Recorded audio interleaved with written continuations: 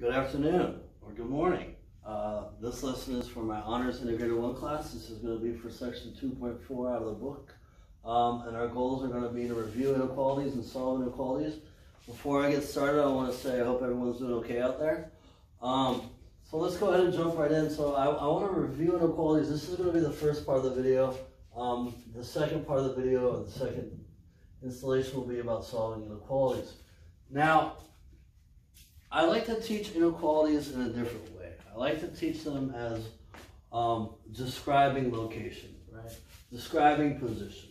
And so we're used to this less than or equal, greater than or equal to, and then x is what we're going to call our variable. But I don't like to use the traditional less than or equal to. I like to use the description of position in this. So I'm not going to say less than, I'm going to say left of. Now notice that I spell the word left with the less than symbol. And so we're either left of something or we're going to be right of something. So I like to think about greater as right of and less than as left of. And it helps to just, I find that my students do better with this. So what that means is numbers that are less in value are left of numbers on a number line. So let's describe some positions of numbers here.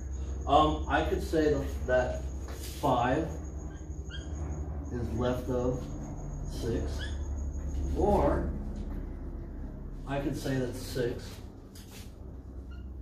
is right of 5. So I'm giving I'm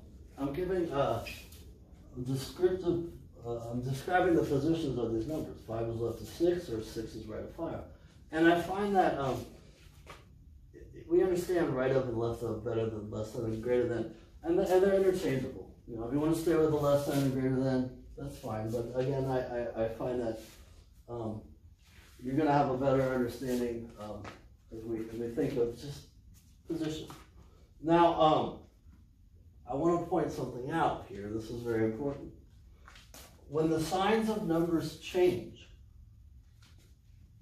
their position reverses. So I would now say that -5 is right of -6, and -6 is left of -5.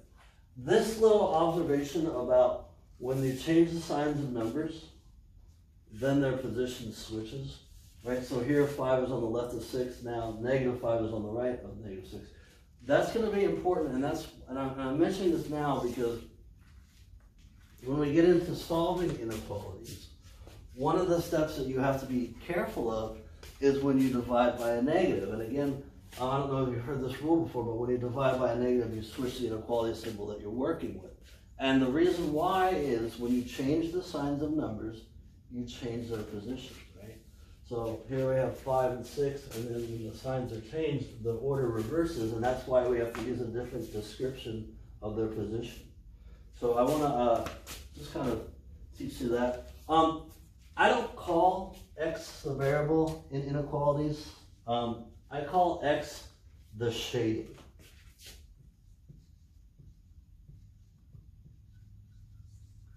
Okay, and so if I had something that looked like this, I would say that the shading is left of 6, right? So if I had a number line and there's my 6, I know that I shade to the left of that.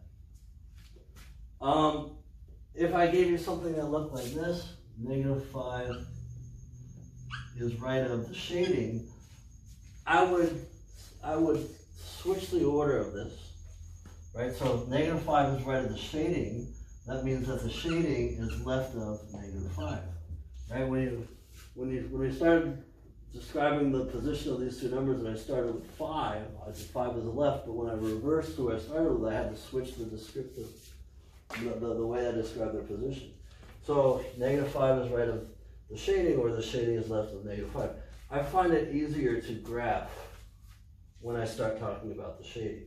So the shading is left of -5. Now, this less than or equal to, that means that my circle is solid. And so these are boundary lines. This is not a solution. 6 is not less than 6. 6 is not left of 6. Right? So that's why this is open. This is a way that I indicate that all numbers up to this value are solutions, but at this value, it's not going to be a solution. You can also think of this as a boundary line in a football field, right? That's out of bounds. Here, -5 is less than or equal to -5. So that's why this is shaded in, because it tells me that this boundary is included in the solution. So this boundary is not included in the solution. This boundary is included in the solution. So it's very important that we understand that the less than or equal to are solid circles. The strictly less than, or strictly greater than, or strictly left of, or strictly right of, those are open. These are out of bounds. So these are the boundaries of a football field. This would be the boundaries on the soccer field. You can step on the line. You're not out of bounds. Right? So that would be the difference in those symbols and what they tell us. So again, I like to think of inequalities as describing position. Left of, because I can spell the word left out of that symbol. Left of and right of is my greater. I think of the variable as shading. And again, the important point that I want to make is that we describe their position. 5 is left of 6, or 6 is right of 5. And when I change the signs of my numbers, their position switches. So, and that'll be an important step or important concept for the next lesson when we solve inequalities. All right, so hopefully this makes some sense and makes inequalities a little bit easier for you. I know that when I dealt with these things, or when I was learning these, I kind of struggled with it. And I understand left and right much better than greater than or less than. So hopefully this helps us to get ready for the next lesson, which is solving inequalities. Time for part 2. All right, so here we go. Goal number 2. Our goal is to solve inequalities. Now, the nice thing about solving inequalities is that we already know the steps to solve. We use the same steps to solve equations that we do to solve inequalities, with the exception of the last step. We have to make sure we're paying attention if we're dividing by a negative. And then we add a step, the 7th step. We're going to draw a graph that represents the answers. So I'm going to write 1 through 7. And we always do step 7 because step 7 is graphing, right? 7, 2, 3, 4, 5, 6, 7. All right. So step 1 is, can I eliminate fractions? Yes, I can, and I do that by multiplying everybody by the denominator. So everyone's going to get a 3. You get a 3, you get a 3, and you get a 3. So I did step 1. My fractions cancel on my first one, so I'm left with 2x plus 18 is greater than or equal to 6, or right up 6. Can I distribute? No. Can I combine like terms on either side of the inequality? No. Are all my variables on one side of the inequality? Yes, so I can't do that. Can I add or subtract away a number from the variable side of the inequality? Yes, I can. So I can subtract 18 to both sides. Minus 18, minus 18. So now it's 2x is greater than negative 12. Can I divide away a number? Yes, I can. So I'm going to divide away 2. And so now I know that my shading is right of negative 6. So I need to do my 7th step, which is graphing, because I want to know where my answers are. So I'm at negative 6, and I'm going to shade with a solid circle to the right. The shading is right of negative 6. Okay, so step 7 is new. Step 6 we have to pay attention to if we divide by a negative. I divided into a negative, but I didn't divide by a negative, so I didn't switch this.